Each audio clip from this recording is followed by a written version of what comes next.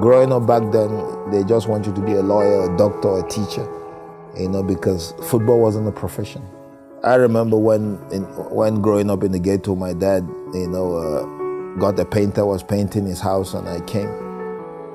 After playing football outside, we came, then I started hitting the wall with the ball, kicking, and then the slap I got from my back of my head, I was 12. And I told him, this ball that I'm playing, I'll build a house for you.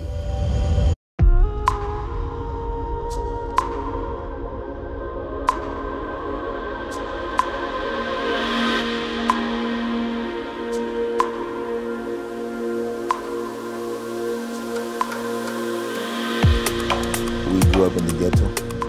As we live extended. You have 1,000,001 kids that you are all friends.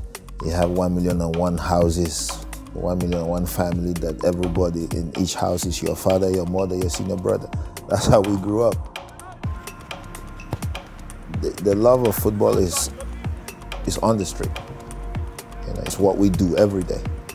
You wake up in the morning, walk into school, you play football. You get to school, you play football. On the breaks, you play football. Walking back from school, you play football.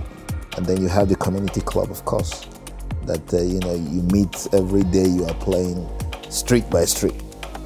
Sometimes it's one street, but the far end has a team. The lower aspect of it have a team, and from there you can see the quality of everybody. It's competitive back then. You pick a ball, you juggle 5 times. I have to juggle 6 times. It drops, you juggle 7. I have to juggle 8. You do a skill, I must do it. That competition, makes I think that generation, to be the best generation that Nigeria has ever seen. I remember my first walk to a stadium. I don't know what a stadium is. A friend of mine, he's late now, he's like a brother, told, let's go watch football. We walked for about 5 kilometers, plugging mangoes along the way till we got to the stadium. It was raining, the rain beat the hell out of us. And when we got to the stadium and, it was raining, so we jumped over the fence. He went first, then he pulled me, and when we just landed, and he said, oh, it's 2-0 already. And I said, what the hell do you mean 2-0? We just got here. How do you know it was 2-0? Amokachi 2-0. And that was the first time I knew that was a scoreboard, And I looked and okay. And he said, whenever they score, they put it there. And I said, okay. I can never forget that day because it was Bendel Insurance and DICBs. The first day I saw Terila Okoranta, the first day I saw Temide. And then I just got home and I said, my nickname is Terila Okoranta. And then they started calling me Okoranta. But I thought games was like every day. And then it fell out. It was on a Monday.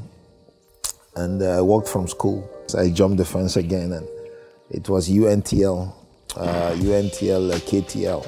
UNTL beat KTL 13-0. And that was the first day I saw Rashidi Yekini.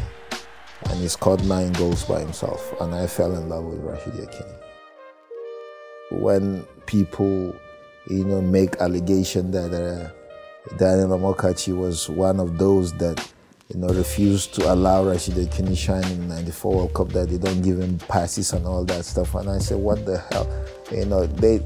They don't know how I idolize, the gangling, for them to be making, shady, remarks like that. It hurts me a lot.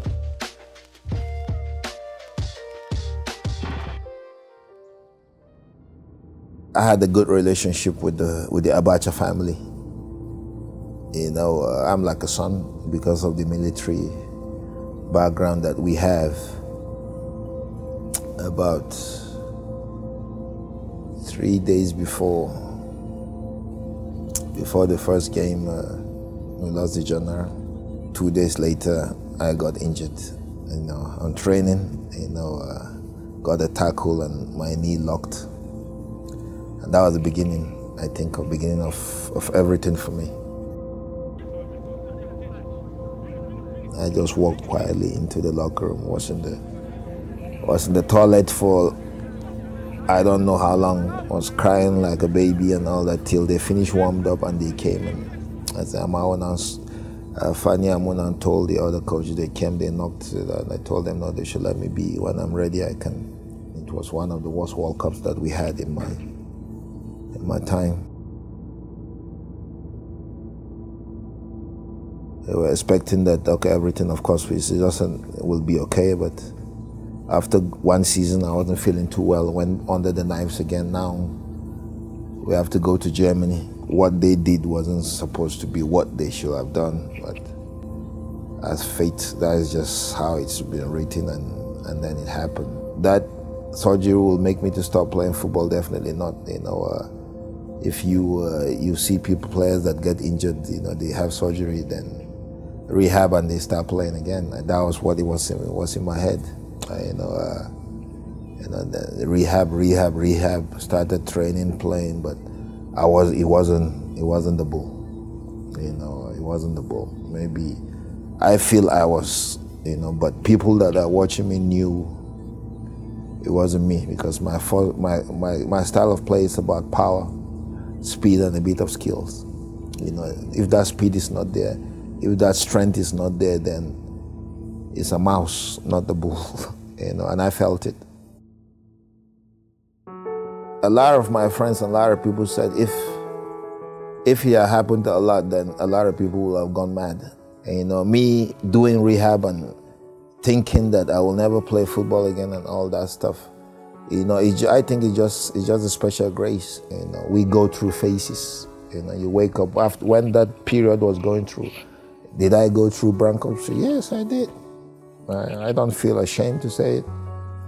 We go through experience and all that. Do I have millions in my account today? No, because I don't need it.